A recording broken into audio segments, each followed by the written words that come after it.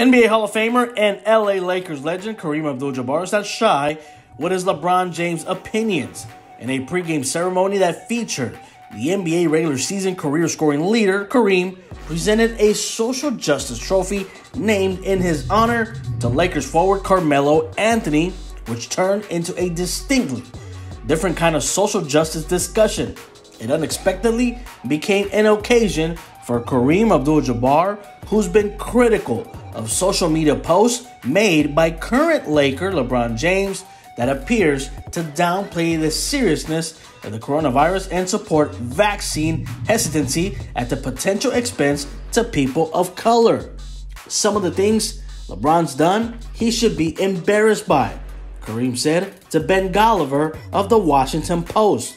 Abdul-Jabbar has repeatedly taken James to school, including in December when criticism in which James still has been encouraging vaccine hesitancy. James used a pointing Spider-Man meme on Instagram with a caption reading, "Help me out," in an apparent effort to downplay the impact of COVID-19 by comparing it to the cold and flu. Abdul-Jabbar responded with a 1,100-word essay titled, "Dear LeBron, here's the COVID-19 help you requested in your Spider-Man meme." In it, he criticized James' post as a blow to his worthy legacy. But this is not all. Abdul-Jabbar went to school when it came to criticizing LeBron James this weekend at the Lakers game. He also criticized the obscene gesture LeBron James made after hitting a shot in a game against the Pacers this past November.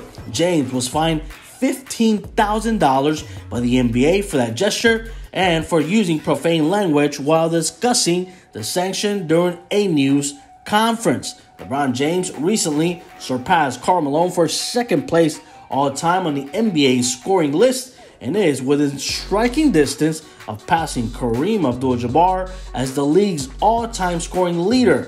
As of this past Sunday, James' career scoring tally is 37,062 points and trails Kareem Abdul-Jabbar's total of 38,387 points by 1,325.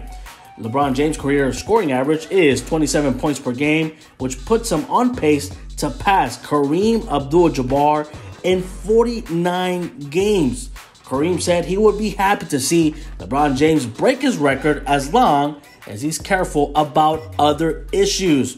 Meanwhile, LeBron James previously downplayed Abdul-Jabbar's criticism, telling reporters this past December, "I don't have a response to Kareem," before attempting to explain his social media post as trying to figure this pandemic out.